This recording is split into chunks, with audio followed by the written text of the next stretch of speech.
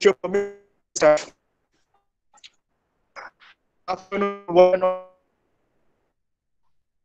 host Anirudh and welcome you all to the of dogs organized by us. What and that thou art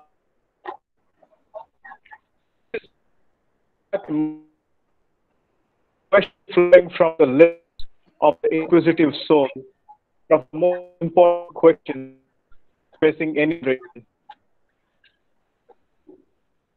The whole political, social, and economic sphere of any society is largely determined by its answers to this question.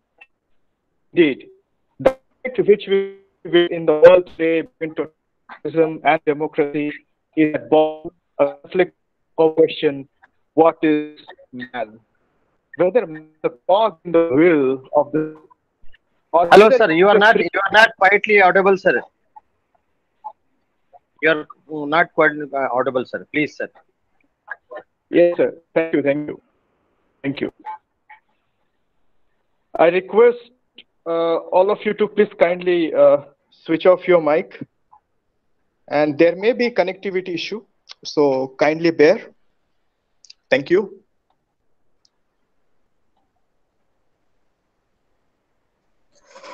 Okay, so let us start once again. Good afternoon, one and all. I, your host, Dr. Anirudh Babar, once again welcome you all to this yet another session of Dot Talks webinar series organized by Setso College. What is man that thou art mindful of him? This question flowing from the lips of the inquisitive soul is one of the most important questions facing any generation. The whole political, social, and economic structure of any society is largely determined by its answers to this pressing question. Indeed, the conflict which we witness in the world today between the totalitarianism and democracy is at bottom a conflict over the question, what is man? Whether man is a cog in the wheel of the state, or whether he is a free creative being capable of facing responsibility. In our generation, the asking of this question has grown to extensive proportions. But though there is widespread agreement in asking the question, there is fantastic disagreement in answering it. A few modern thinkers would probably agree with the writer of yesterday who spoke of man as the supreme clown of creation. Others would probably share the materialistic thinking of the recent writer who described man as a chemical laboratory driven by sex impulse. Others would probably join in with the optimism of Shakespeare's Hamlet.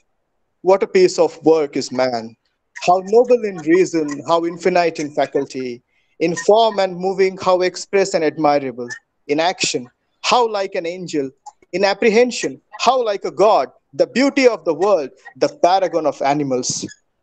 Still, others would agree with Thomas Carlyle in saying, there are depths in man that go to the lowest hell, and heights that reach the highest heaven. For are not both heaven and hell made out of him, everlasting miracles and mystery that he is. So the question, what is man, has been haunting me since years and must have been haunting you as well. So today we have a very fantastic person with us, that is Mr. U.S. Pandey.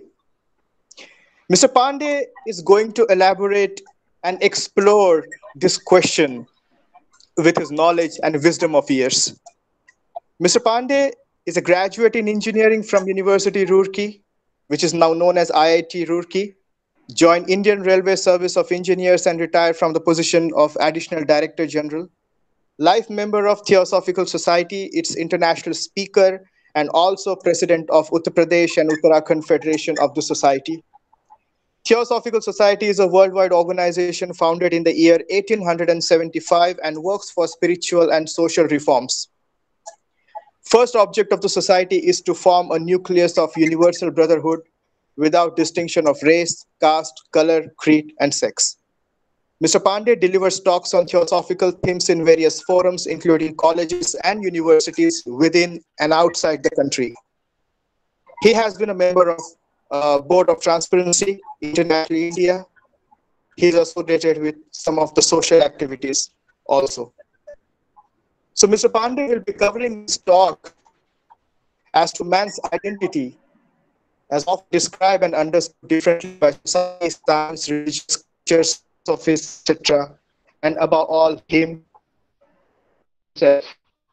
Of such description, importance of the question, who am I? And of answering it by negation or contraction or expansion, man's double and triple nature, seven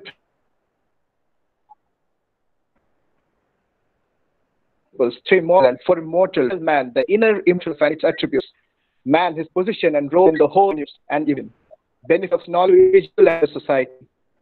Man has to become human, and superhuman or perfect man. Character in progress in humanity, all. This is going to be a very exciting talk. This is going to be a very thought session. My friends, please pay attention. Now I request Mr.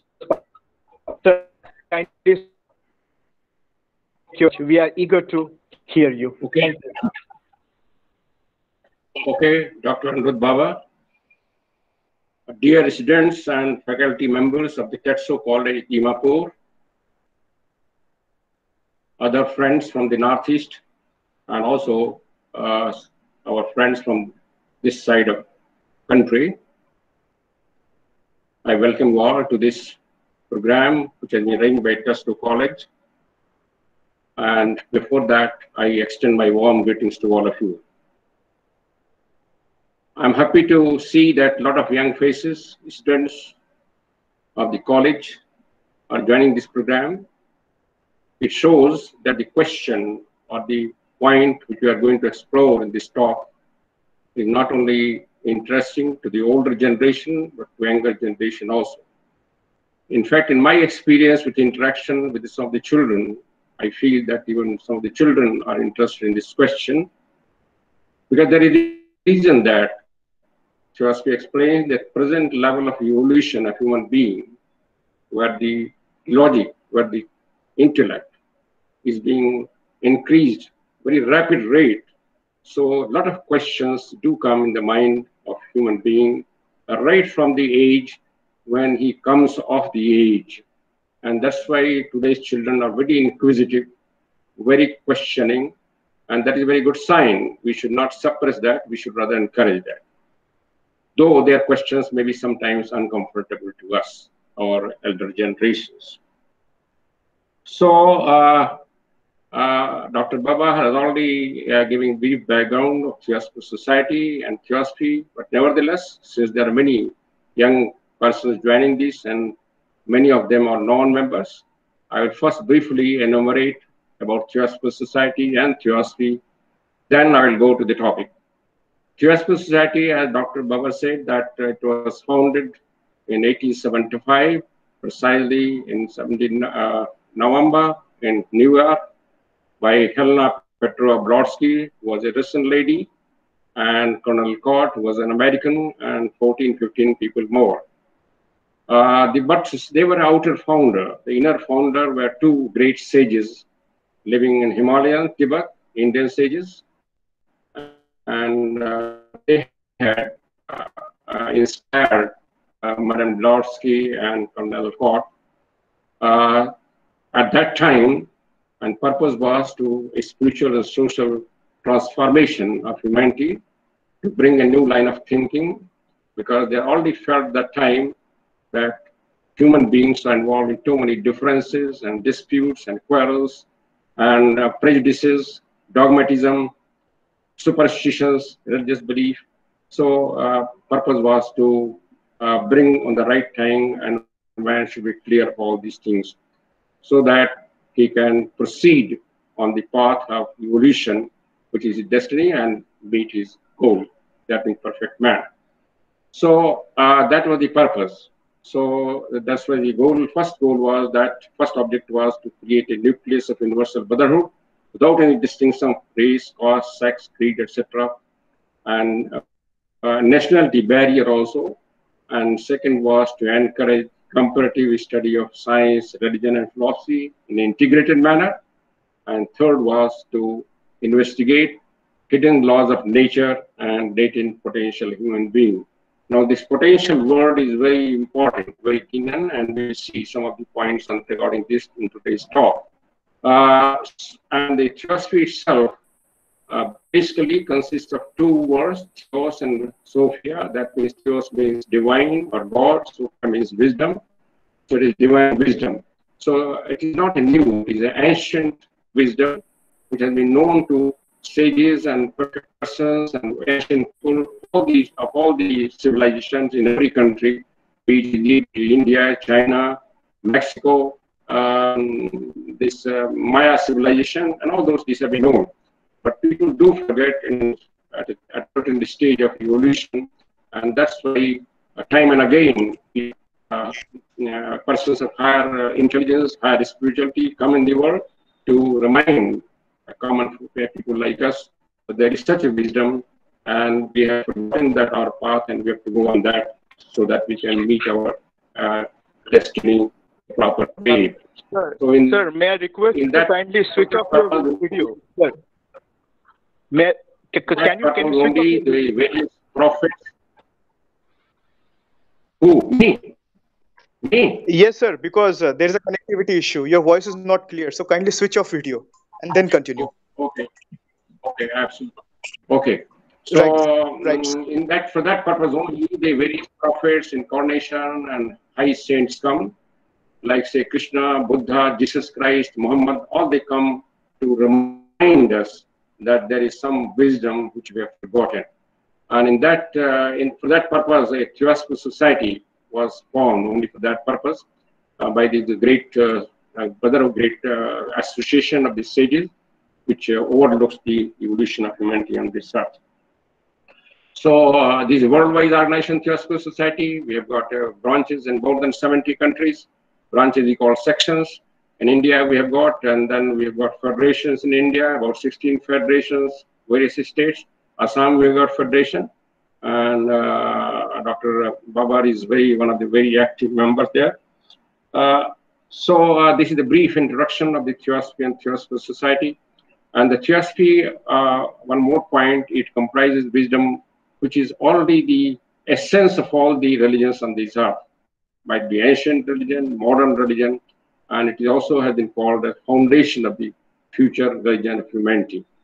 So all the religions has evolved from it, a part of it, and finally, when they get perfected, they will follow this thing. So all the teachers, ancient teachers, world teachers, they mentioned, they come to tell us the part of this wisdom, depending upon the time and space where they come. They only modified their language so that the people of that time, of that age, and that place understand them. But it so happens many times the people do not understand, like it happened in case of Jesus Christ, even Buddha. So they feel opposition also of that time. But after centuries, when people realize that what they have said, that was correct, and then people appreciate. So with this brief introduction, I will come to the talk now. The topics, the points which I propose to cover, the man's identity as described by the society, by the family, science, religious scriptures, philosophies, and above all, by him and herself. Then pitfalls of self-description, self-identification, then importance of the question, who am I? And the process of answering it, that is by negation, by affirmation. There can be two processes, by negation, by affirmation. And then man's double nature, triple nature, secondary nature, I'll briefly cover. And then what is the role of man in the whole scheme of evolution, how he can contribute, how he can explore his hidden potential powers, and so that he can benefit himself and also the fellow human being, not only fellow human being, fellow creatures, whole creation. So purpose is that man has to become human. There's a difference between man and human, I will explain to you later. And then human he has become, and then perfect man. This is the journey. So at present stage, most of the people at this stage are man. When I say man, is women also. You do not take it miss. Man, because it is a common noun, man, when anywhere man is used, it is women also. Because it is stage of evolution, a stage of consciousness. We are not talking here gender difference, sex difference. So coming to the topic, how is identified in the physical world? When a child is born, or even before born, when it's conceived, the family members, and in fact, after birth, the first thing the doctor or nurse attending on the mother announces the waiting relatives outside that a boy or girl is born. The first identification comes of a man with a sex, a gender, boy or girl. And then the name accordingly is given, according to tradition, whatever country, India, Europe, America, the name is given by the family according to the gender. Then if the family believes in astrology, they consult some priest and he some name according to zodiac in which the child is born. That becomes identity. And then when he grows up, he goes to school, the family name is added, all that forms his identity. Later on, when he or she joins some profession, say engineer or doctor, advocate or professor or businessman, his identity in society becomes that. He's engineer, he's known by engineer, he's a doctor. People generally then forget the even family name. They identify Dr. Saab, Engineer Saab, Professor Saab, and all those things.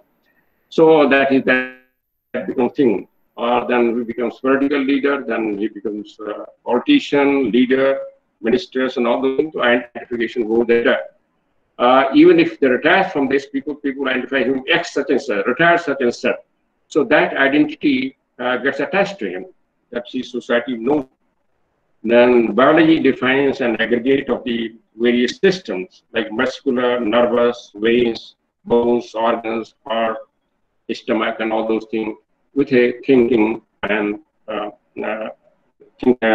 feeling faculty. In sociology, it is called social animal. Social animal. In Darwin's evolution theory, man has been evolved from animal. So he's at the top of the animal evolution. He's the highest form of evolution, objective evolution. So physical man is but the highest development of animal life. That is also an identification. Then it is also his crown of the animal life on the earth. Yeah, it is believed that it's true also the evolution which is progressing. This comes from the various kingdoms like mineral, like plant, like animal, human being. The monad or the unit of consciousness or the soul progresses through all these kingdoms and finally arrives at human. It is not finally actually, but in objective world, finally it arrives physical world, and that's why it is called crown of the objective evolution. So these are the definitions from the social angle, from the worldly angle. Now, then when you think the man, he's a perfected animal, but there is one difference. He cannot think himself. He has feeling. He can react to our ideas, thinking, but he cannot think himself or herself. So man has a thinking capacity. So man is called also a thinking animal. So if somehow we can make our animal to think, our dog or pet cat to think, to be defined as man in this definition, but that is not so. There's so many other things. So all these descriptions are incomplete. Now let us see what some of the scriptures say. The scriptures, maybe Bible, maybe our Puranas, maybe our other religion, Avesta, and all those. They define man as sometimes as a temple. How? But says at the temple, the temple God. That who is the temple and what is God? That means there are two things they are trying to. Our physical body, the objective, is being called temple or house. Something residing in that temple is you. So Bible just says, "A or the temple of God, temple of God." But that is one definition. Other descriptions come: you are the part of God. You are partial of. You are part of God. uninterrupted part of God. You are a spark of God, you are a ray of God, all these definitions come. But such ray and spark is not separated. When you say spark of God, there is a difference. The spark from the flame goes away, it gets quenched. But this spark of human soul is not quenched. It is always makes connection with the flame, which is God. That's why a ray is probably a more appropriate definition in this terminology, a ray of the sun. So many rays are there, and each ray is a human being, is a man. So that is, all these are, symbolical definition, because actual definition will be much more elaborate. So our wise people try to define a simple way so that a common person can understand. So in one sense, it is called image of God. God made man in his own image. But when you say image, it means that God has our type of framework, like our face, like our ear, like our eyes, our hands. It's not like that. There's some deeper meaning. But come to yes, God is not a so they started making God as a resembling picture of man. Then the higher philosophies, when we come, they describe a divine being, a unit of divinity, a unit of consciousness. Unit of consciousness, it comes defined. Consciousness is one, and out of that one unit is the human being. Sometimes it would drop in the ocean of consciousness. So all these are way of defining man, and we start from the physical level to the spiritual level to philosophical level and all that. And this question has been plaguing right from the ages. In the old Greek, there is a temple of Delphi, where on the entrance gate itself is written, "Man, know thyself." And great sages have always put this question, and all philosophy, whether applied by Jesus, by Krishna, by Buddha, emphasize this point: man must know him. That is called swadhyaya, self-study. He must study what is he, what is nature. Now, every individual, though have got common biological, common chemical function at human level, we've got same organs, same blood vessels, same veins, same nervous system, same brain, but the way of thinking, tendencies, habits of each man is different. Each man and women are different. There are so many men and women of the type in the world, as many tendencies, as many habits. Somebody is saintly nature, somebody is criminal nature, somebody is interested in earning money, somebody interested in research, somebody interested in some other art, somebody interested in meditation, somebody interested in agriculture. Somebody gets very angry, somebody is very calm, somebody is loving nature, somebody hateful nature. So many variations come. Somebody interested in technical profession, somebody interested in philosophy, somebody interested in politics. So many natures and qualities come. So no human being is similar in this final attributes.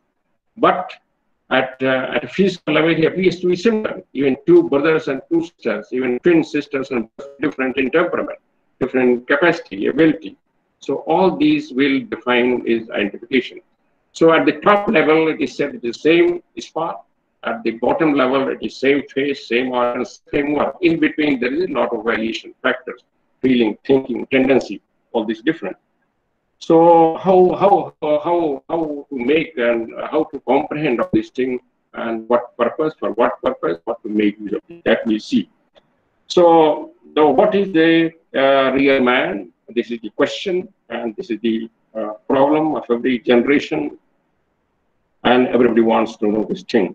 He may belong to any religion, he or she may belong to any nation. A stage comes when person wants to know. Even modern psychologists like Maslow also say a person, when his basic needs are satisfied, say food, drink, and housing and clothing, and partly also sex, then he inner desire is there that he should identify himself in society, in what position, and he craves for that. Then with also satisfied party, then he wants to know after what is his connection with the subtle world. He reads about angels, he reads about God, and he wonders what I am in relation to them. Then he, during night, when he sleeps and night clear, he sees so many stars, so many galaxies. He wonders whether he is also some way related to distant stars, distant galaxies, And in that pursuit, he may read astronomy, he may read philosophy, and his wisdom, his knowledge goes on increasing, and his perception about his identity goes on changing. So now, when we come to question and how to tackle this question, before that, some more descriptions I would like to put before you. So, it is said man is that being in universe in which highest spirit and lowest matter meet in the mind and intelligence. Man's physical body, as you say, is made of material, solid, liquidous, you see, and that's why after the body either cremated or buried, and it disintegrates to this atmosphere. So physical body is the material world. Then everybody feels that there is spirit, and these two are get connected by mind. So highest spirit and lowest matter joined by mind is man. The man is the state in unfolding of the ray of divine, as I told you earlier, the ray of divine. But in the process of evolution, he unfolds his power. Now evolution also. Later on, we'll see how consciously we can do. In an unconscious way, each child, right from the birth, he or she starts unfolding his power. First, he or she learns to walk, learns to speak, learns language, learns to read, and explores the nature. And he wants to, he goes on acquiring knowledge, acquiring special things. Then he grown up, he goes on subtler things, higher things, like scientists, like philosopher, like medical profession, all those things he explores that. So that is state, the divine goes on, that soul goes on exploring, acquiring knowledge, even in normal way, conscious way. Even in the interaction, I'm talking to you, you are talking to me, in a family, in a group, we are trying to unfold our powers, our power of speech, our power of perception, feeling, and talking. Every moment we are unfolding our powers. So, but there is sometimes a stage comes in evolution when spirit and matter, they struggle. The man is the stage where spirit and matter are struggling with each other. They are each is trying to dominate over each other.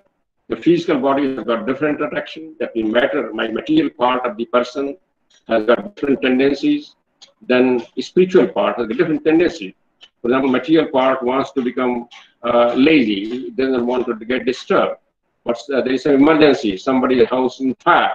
You know, any inner is there that I should rest and help that person to quench that fire. That is spiritual directly. So there is always a struggle between the spirit and man, or we come to higher nature, lower nature. So these two natures, the spirit and matter, try struggling in man. That is also described, and one is trying to dominate each other, and finally they get properly balanced.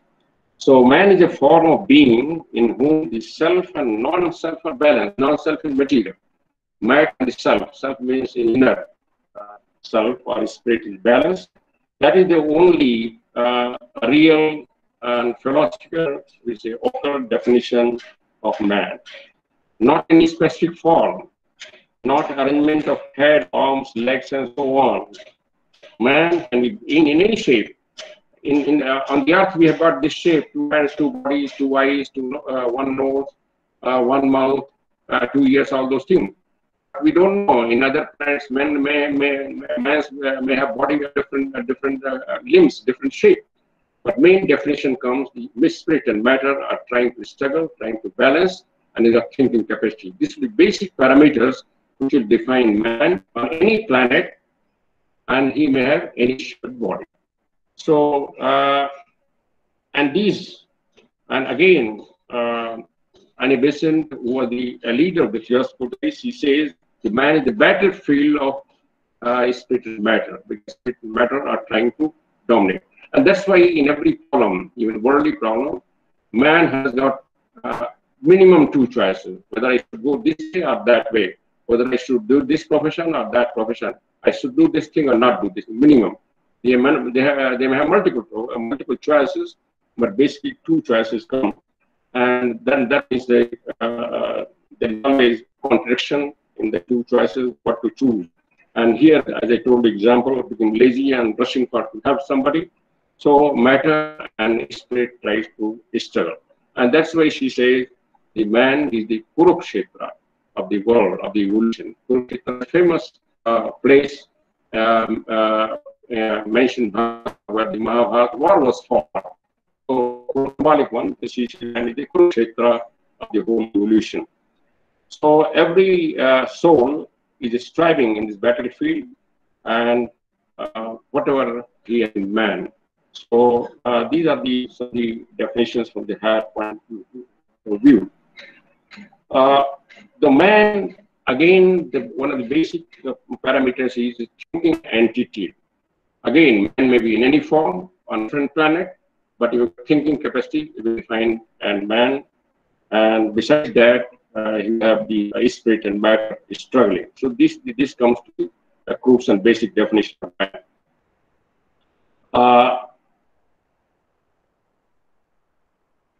And then how to, as a common person, common man, women, when I have got this desire to know myself, real nature, real man, how to know about it, we'll come that. As I told that outer man or physical man, as is the material part of that, there is inner man, which is called real man, which is real immortal man, and we have to explore what is that. Now, this is again defined as a two in a duad manner or triple manner. First is defined body and soul, or in triple way, spirit, soul, and body. The body is our physical body, which everybody sees. Then soul is something subtler than that, and the spirit is subtlest of that, which is just brooding over it. So the purpose of evolution is to make our body function in tune with the nature of the spirit, and we'll see how to go about it. The dual nature of man is also explained as higher nature and lower nature, which will also come again to repeat to you. Before that, again, I'll revert back to the question how to explore our inner man. So, as I told you, man has got different bodies, different purpose, and I have mentioned to you in a two division, three division. Then there is septenary division. I mentioned in theosophical literature, man has got 7 principles, 7 components in his physical body, which everybody sees, and one is what is called astral body, in which our feelings and emotions arise. That body is made of matter subtler than the physical matter, that is projecting about 6 inches from our physical body. And before that, there is a double, what is called the mold, in this made of ether, in which physical bodies form. Then after astral body, there is a mental body, thinking function is done. There is still subtler matter. Then there is what is called buddhic body, where intuition is developed, where intuition functions. And then finally, there is atmic body, where the spirit overshadowed everything. So these are the more detailed type of description by defining the bodies. So having considered these construction of the body, let us see how to judge ourselves. So there are 2 ways. One is contraction, one is expansion, one is negation, one is acceptance also. So first of all, when we say I am hungry, so what is hungry? Who is hungry? So we have to question who is hungry. Whether your mind is hungry, your feeling hungry, your soul is hungry, you have to define. So if you put this question, you will say that your stomach is hungry. That means your body is hungry. Your body now, whatever energy it has, is getting exhausted. It wants more fuel, more energy. So body is hungry. So my body is hungry. My body wants rest. My body wants to sleep. So we have to first say, I am not my body. So this is negation. I'm not physical body. So by this way, we have to identify I am not my physical body. I means what I'm real. I'm entering into my real identity. Then I get some feelings. I get some angry with somebody. I get loving with somebody. I hate somebody. I like somebody. I do not like somebody. All these feelings. Now, who is liking? Who is disliking? Who is hating? Who is loving? It's a question. That means again we see that there is some entity which is hating, which is looking, but this body is not there. Body is only instrument working for that. Sense organs are there. We are having sense perceptions, experience. Say we are listening to, we are smelling something, we are then speaking something. We all these things. Our organs are not we. Our mouth, our nose, all those things. We definitely try to find out all these things by this examination. Then thinking, who is thinking? We say mental body there, but who is the behind mental body? Again, we say that we are not mental body. So finally, we come to know what is our inner being, what is our ground, what we are. And finally, we come to appreciate, if you have not read philosophy, that we are nothing. Finally, it is like an onion. If you go on peeling these scales, finally what you get? Ultimately, nothing. So finally, we get nothing. But nothing is a very crude definition, of course, very apt definition also. Finally, we get, since consciousness cannot be seen, cannot be perceived, cannot be touched, cannot be smelled, cannot be like that, so it is nothing. But we have got unit consciousness because we are doing all these functions. We are not nothing, but we are probably everything. So that becomes two definitions. So it is defined, we are a unit of consciousness. What is in Theosophical term is defined monad, unit of something. So unit of what? Unit of spirit and life. That is a consciousness.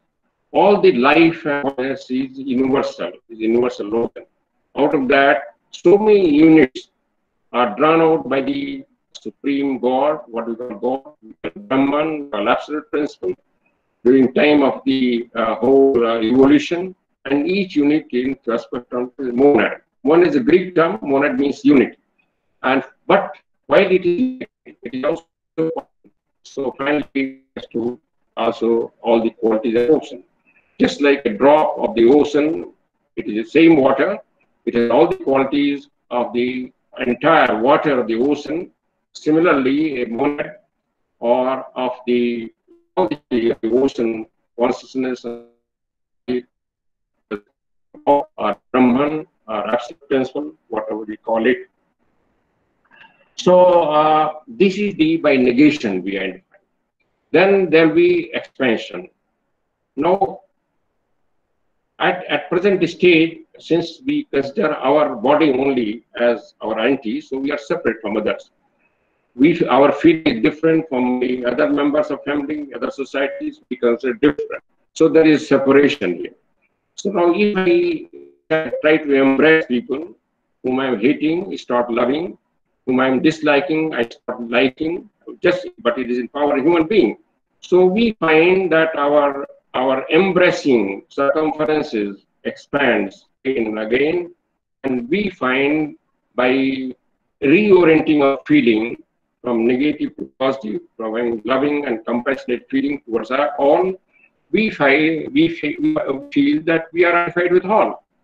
That means not only with family members, with our fellow creatures, with our society, fellow workers, with all the beings, all the things in the world, all the creations you can see, with the plants, with animals. So we feel that we are the ocean of consciousness, we are ocean of life, we are one with that ocean, we are one with universal life. So the two entities then, the two entities were unit of consciousness, but at the same time, we are one with the ocean of consciousness, ocean of life, which is already working around us. And this definition, this type of description is already being proved by modern researches, which if time permits, I will give you some example later.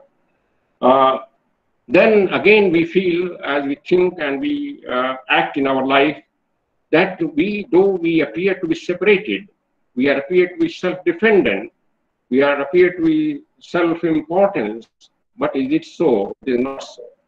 We are always interdependent, interconnected. If you think even for a morning cup of tea, the tea if I take, now if you think, well, it's a very small thing, but if you think over how many people are involved in making the tea, there is a person working in tea garden in Assam or Darjeeling, is planting the tree, then some ladies are picking up the leaves, then there is a plant there, we're drying the leaves, then somebody's packaging, sending to market, somebody's transporting, somebody's selling from which I purchase. Then I have to add sugar and milk, that again the same process, somebody is making it far away, transporting, packaging and selling. So all these ingredients, then somebody is making the cup. So all these ingredients enable us to have a cup of tea. So how I am dependent on innumerable number of persons even for an ordinary cup of tea. So for everything, I am dependent on so many things. And similarly, others will be dependent on me.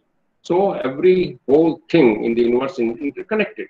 Tea, I only gave example. You are a student. Now you are interconnected with your books, with teachers, with your fellow students, with your parents, with your family members, and with everybody. So we are always interconnected. We cannot remove the interconnection. We have to realize that we are interdependent interconnection. So that and that becomes our orderability. And here we try to embracing wider and wider circumference. So the definition of man's changes that he is a circumference, which is always expanding, consciousness expanding. So the role of man, now I see how does it happen in evolution. As I told you earlier in the beginning, the evolution proceeding from different stages, mineral, animal, plant, animal, and human being. And human being stage, and above human being, there are stages of angelic kingdom, what we call Devas kingdom, Sanskrit, in English, angelic kingdom. And human state itself, there is vast variation. If you look around, you find there is vast difference in intelligence of man to man. There is a person who is very simple, he almost like an idiot, he cannot understand anything. On the other extreme, the geniuses who can understand anything in fractions of a mind, they can solve a very complex problem. They are great scientists, philosophers. And then in art, a person cannot sing music, well, a high grade musician is there. So cultured man there, uncultured man, why there's so much difference is there. And a man slowly, when it comes to man state, the monad, he evolves from the, savage stage to the very high intelligent stage, very evolved stage. He takes so many births. And in this human journey, the goal is set to become perfect man. All of us, we are not perfect in the mind. So first we feel a separation, that is a man and woman state. Then we feel that we are interdependent. Then we feel the necessity of harmoniously united. Harmoniously united. To become harmoniously united with everybody. So HU then becomes human. HU, human means harmoniously united man, not women. Then we realize, then we try to have harmony with everybody, unite with everybody. So then we become human. Most of the people are not human at this stage. And then we, increase our circumference, our radius of the compassion, love, caring for others. Then we became human. That means not only human being, with other creatures, animals, plants. When we look after them, we do not destroy them unnecessarily. We do not kill them. We do not injure them. Even mineral, even we do not waste water. We do not waste anything. We are very careful, because wasting water is injuring water. They are also life. So when we become aware of this thing, then we became human. That is third stage. So in present state of evolution, majority of the man state, some of them human, some and less number is human, and very few know perfect man. What is the perfect man definition? That is our goal to reach in this whole evolution. Perfect man is a state which is defined by various people. Perfect man is Bible. Man be as perfect as Father. Bible says. Then our Hindu Shastra says man has to become Siddha. Our Islamic scripture says he has been Al-Insan, great insan. So our Hindu again scripture says Rishi, sages, and all those things, definitions are given. So a perfect man is that who has developed all his faculties perfectly. physical body is perfect, his feelings are perfect, his thinking is perfect, his viveka is perfect, his buddhi is perfect, and he's embracing all these things. He's also helping others become perfect. Not only is perfect in his own, he has a perfection in the laws of nature, laws of science, laws of all the knowledge he has acquired, and he can guide people in a proper way. Then he has got super physical powers over nature. He can control nature for the benefit of humanity. So that becomes a perfect man. That comes a very very late stage, but it is an capability of man to expedite this process and become perfect man quickly. That is the goal of the human being. These are our great sages, our great saints, which I call the two masters which founded Theosophical Society. They have reached that stage. So that is the goal set for the human being. So this is the latent potential of man. And it is said, since man is the spark of the divine, the spark of the God, that when we're talking of this man, the inner man, not the outer man, so he has got all the power of the God, all the potential power of God. Just like I told you, a drop of ocean has got same quality, same power as a ocean. So he has got power. The process of unfoldment is to exhibit those power, not in a showy manner, but develop those power and unfold. That is called unfolding of power. That is the journey.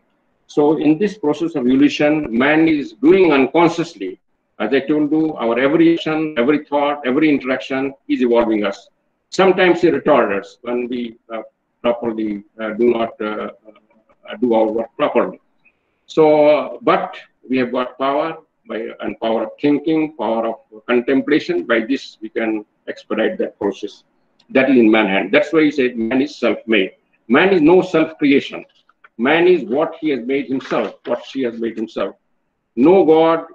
God is there, but God at the stage of man, he leaves himself independent.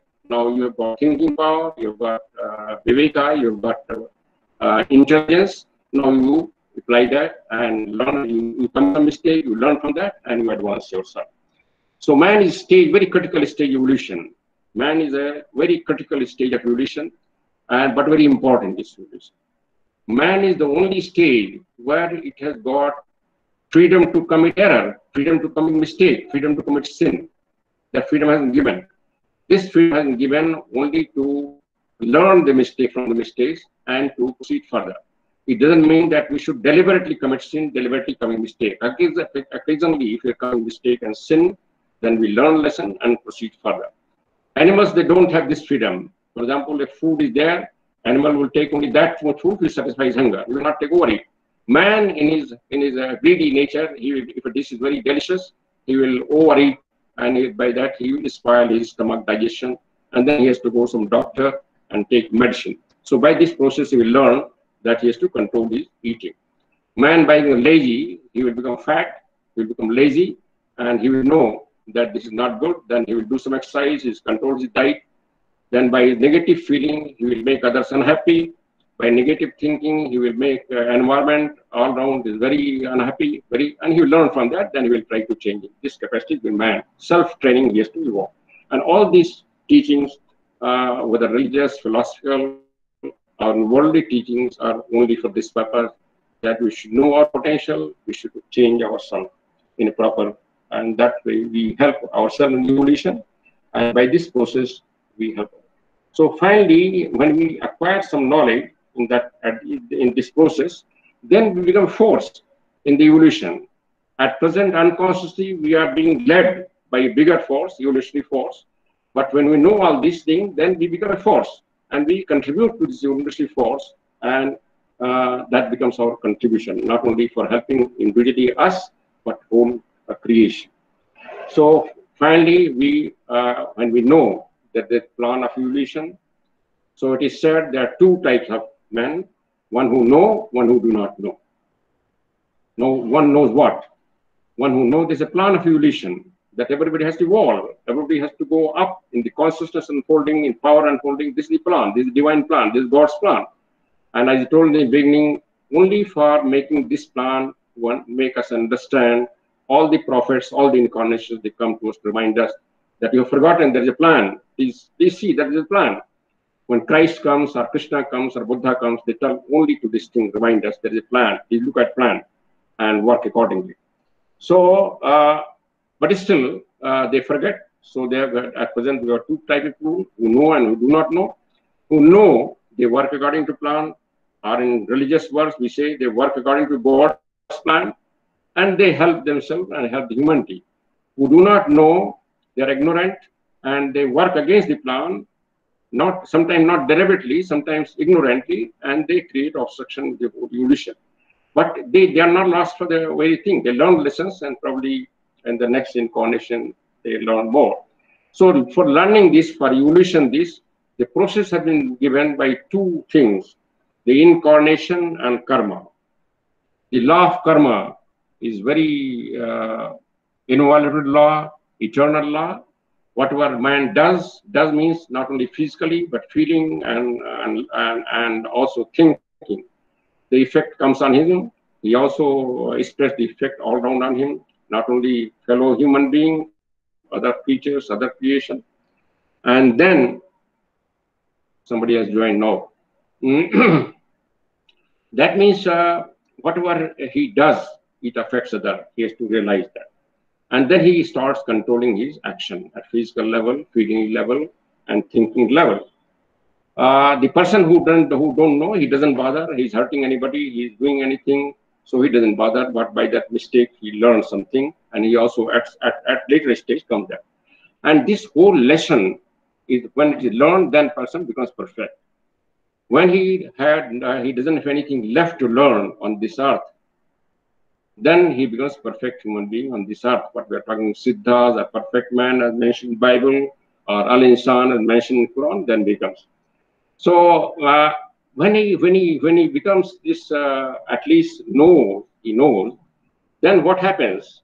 Then he starts removing the difference in his mind of the sex, of the race, of the caste. He treats everybody equally. At present, women are treated differently. Persons of different regions are taken differently. Color of his skin, it makes a difference. All the differences should go from that person who had taken evolution in his own hand, in one's own hand. So all the differences go. Then the question, then the knowledge comes. It doesn't matter whether I'm Hindu, whether I'm Christian, whether I'm Muslim, whether I'm Indian, whether I'm Chinese, whether I'm from Nagaland or from UP or from Bihar. I am same human being on this journey, and the evolution starts. The knowledge must come, and then this at least must come intellectually first. Then he should try to grasp, and he should proceed that. The nature takes care of that. In every incarnation, he will go up in consciousness, in feelings, in capacities, and all these things, and he will journey to becoming perfect human being. Will be accelerated with this knowledge and with this, applying this knowledge to our life. So man in this way is his own master. That's why three great truths have been declared. One is there is a principle, benevolent principle, which is outside, inside us, everywhere, which is always beneficent, but this cannot be touched, this cannot be heard, this cannot be tasted, but this can be perceived, if you can perceive. That means when I'm trying to perfect myself, I'm perceiving there is some subtle energy which is impelling me from inside. That is the benevolent principle. It is working in everybody. Everybody only have to perceive that. Then second is the human soul. Human soul. Each of us, we have got human soul. There are no limit to its growth, no limit to perfection. The height, glory it can achieve, there is no limit. You become the human soul by this perfection can become, as I told you, man to human, then perfect man, then became highest gods, then became at God level, he can reach there. Ocean of consciousness, he can reach there. And third great truth is man his own master, man his own destiny. He is destiny maker. No outsider force, no outside God, no outside power makes his destiny. Whatever he does, he reaps that, and according to that, he learns lesson, he proceeds. So this we must do. And having this knowledge of law of karma, that I'm no more master, I'm creator of my own glory or doom, I take myself in my hand and I change my thinking, my feeling, my working, and then I help in the evolution process.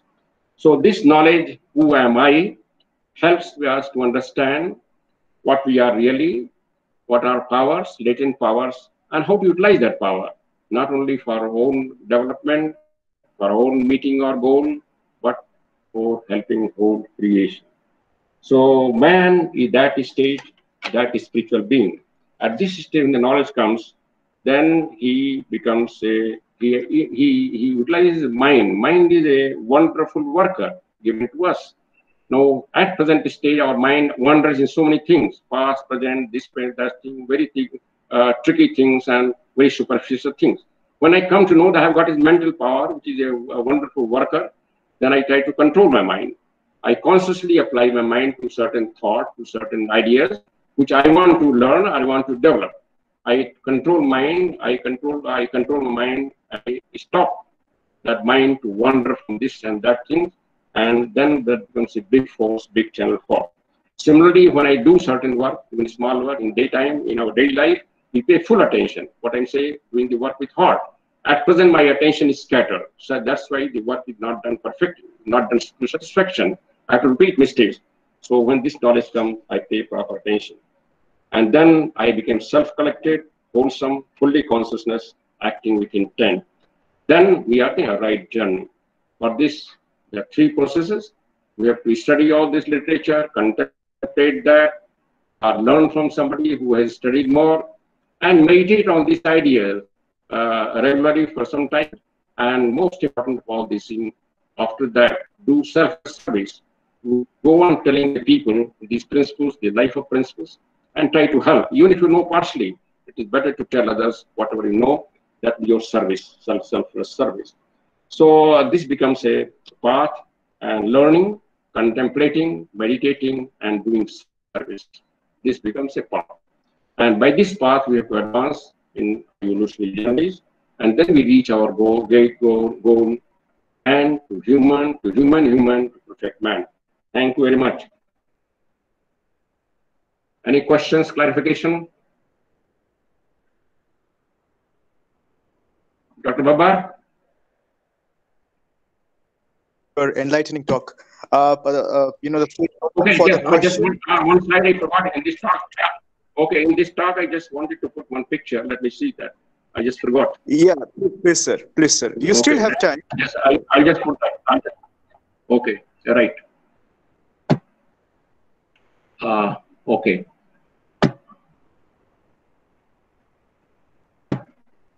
Okay, please see this picture.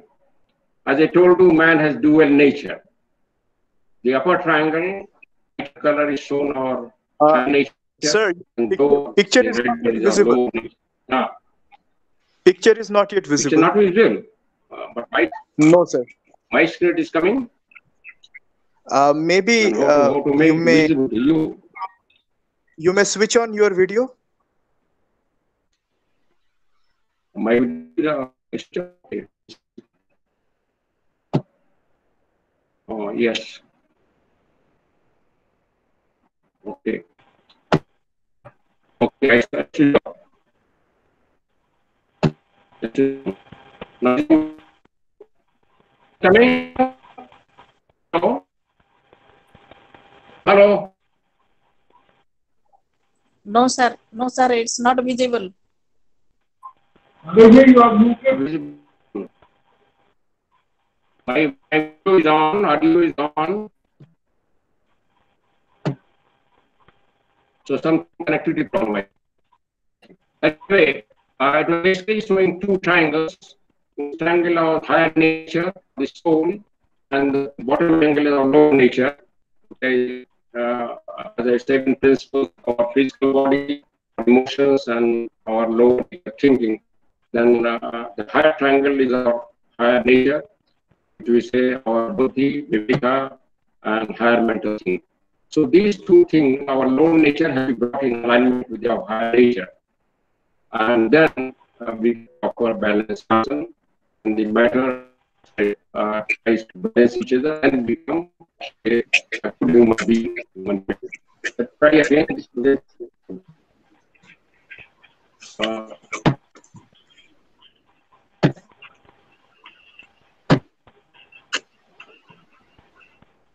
This is already presenting. I don't know. Is not my picture still? No, it's not clear. It's nothing is coming actually. Maybe because of internet problem. Not visible. Not visible, sir. Not visible. Okay, okay. So there's some problem. There's some problem. So maybe you can try once again. Okay, let me try.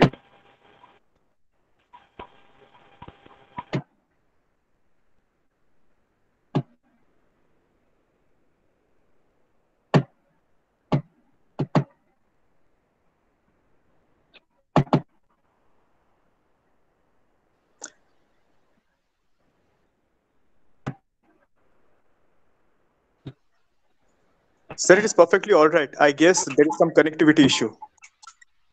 Is it coming now? Not yet? Not yet? No, sir. I think this is connectivity issue. There's some problem, I think.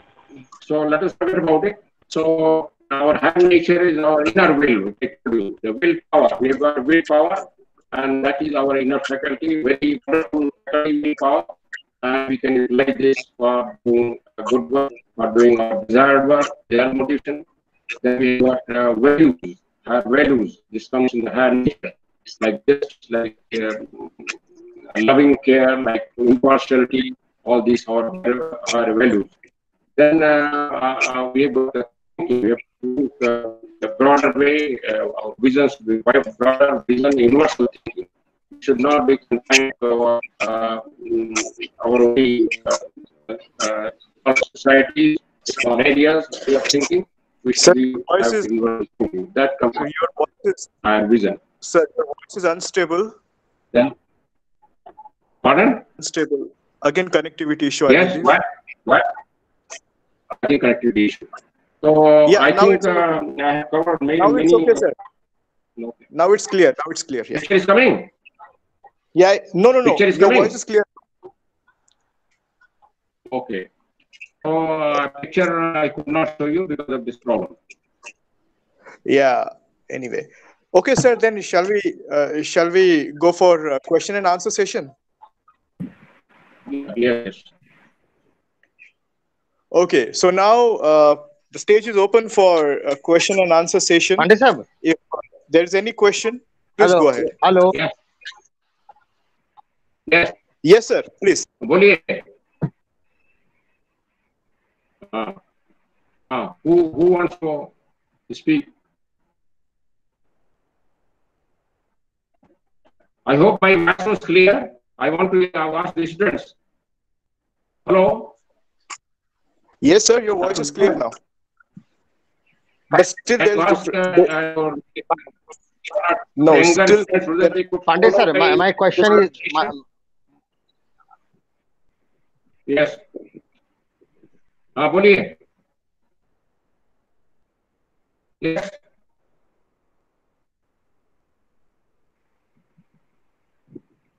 Pandey sir, my question is there now. What is the deeper meaning of freedom, sir, in man, sir? Please clarify this matter. What is the deeper meaning of freedom? Freedom in man. Freedom. This is the democratic question now. Freedom. Yeah. Please clarify, sir. Freedom Please, is freedom. Meaning of freedom in man is freedom from man. Freedom from the nature. That is the freedom. Freedom is not of the spirit. Freedom from the lower nature, from the material part of the world, from our coarse tendencies, negative feeling. That is the freedom. When we go free of that, we come to the real nature, or true nature, or the thinking, positive, and all that. So freedom is always from the lower nature.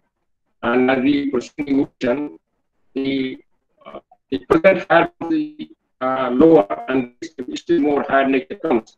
So this process of freedom possibly ladder points. In our present state, freedom would be to be free from our laziness. I'm lazy, not able to do work properly. You build power to become free from laziness. I've got some habit of worrying, then you have to free from the habit.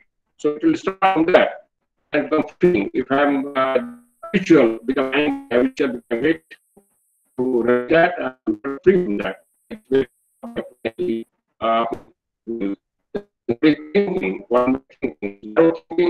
which is not having anybody, and I have to become free from that. And so in this way, so freedom essentially means freedom from the lower, freedom from the lower. Yes. We are not able to hear anything. The connection. Thank you, sir. Okay. Hey, I'd like to know one or two young participants.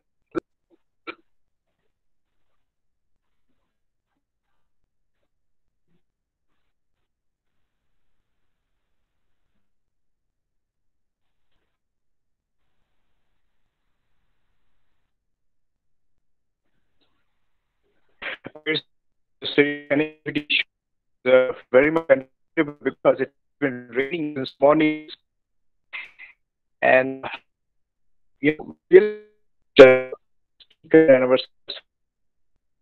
for patients. Let's keep patients. If we are able to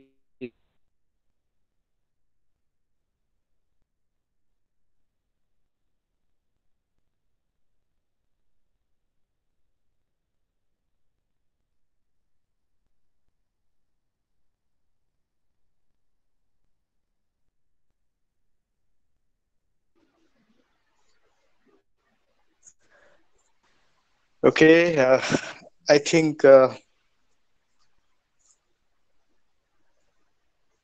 speaker is not able to connect.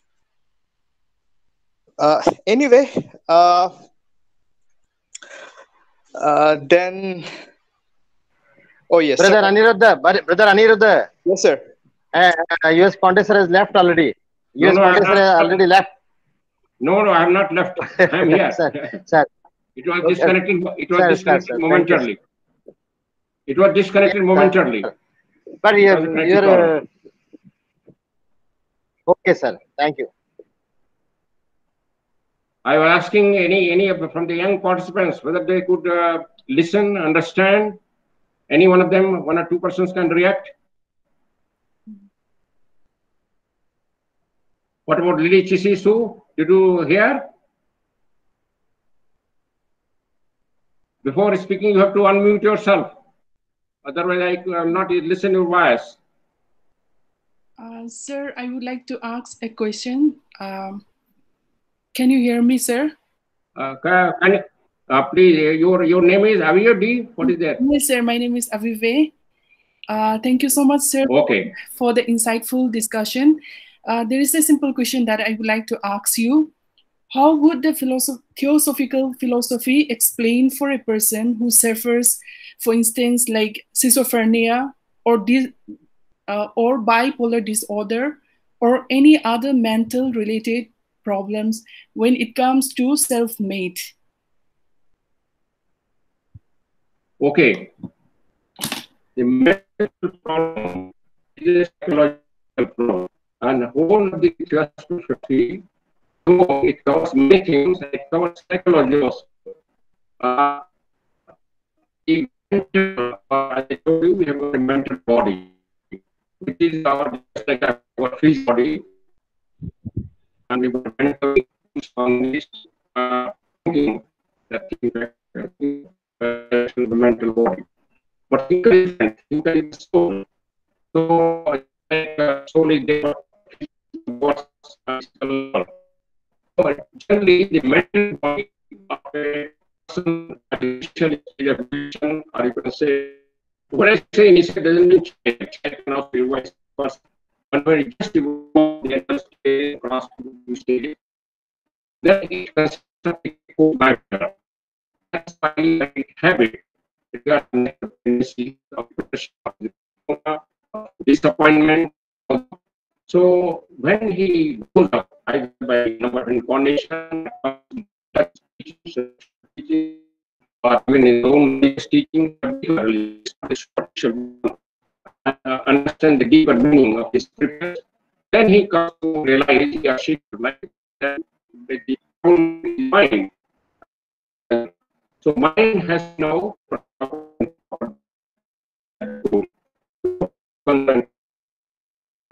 that it doesn't get disappointed, it doesn't get depressed, it doesn't get disturbed too much, it doesn't get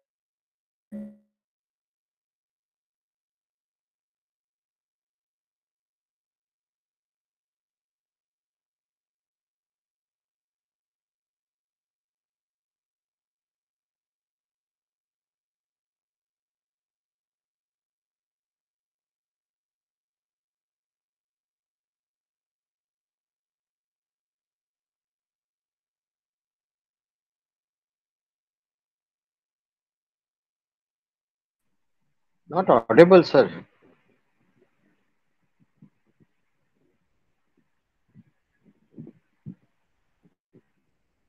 Your speech is not audible, sir.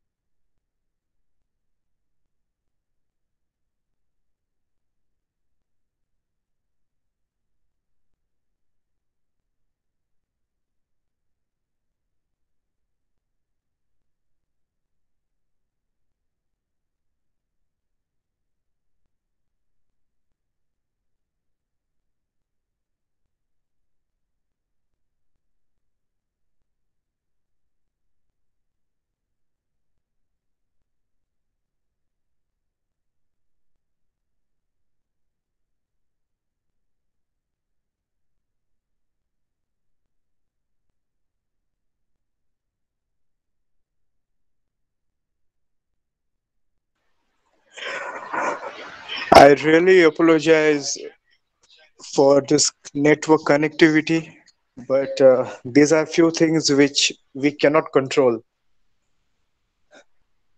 Okay, so sir, if you are able to hear me, uh, thank you so much for your time, for your presentation. Today's topic has been very complicated, and it is very difficult to, the grasp the gist of the topic, in 30-40 minutes of the discussion. So on behalf of Tetso College, on behalf of Dot Talks webinar series, I'm really thankful to you. Thank you so much, sir. Thank you so much. And I'm really thankful to all of you, those who have joined. Since the question and answer could not be complete because of connectivity problem, if the participants have got any questions, I'll request them to send to me directly or to Mr. Baba, and I will try to explain either through WhatsApp or through messages. Sure, thank you very much. Better. I would really love to extend this, a conversation. I think that is very important because the topic is very important. Okay. Okay. Thank you. Thank you, sir.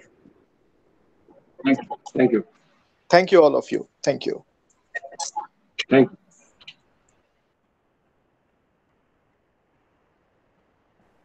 Thank you. Thank you. Thank you so much, sir. Thank you.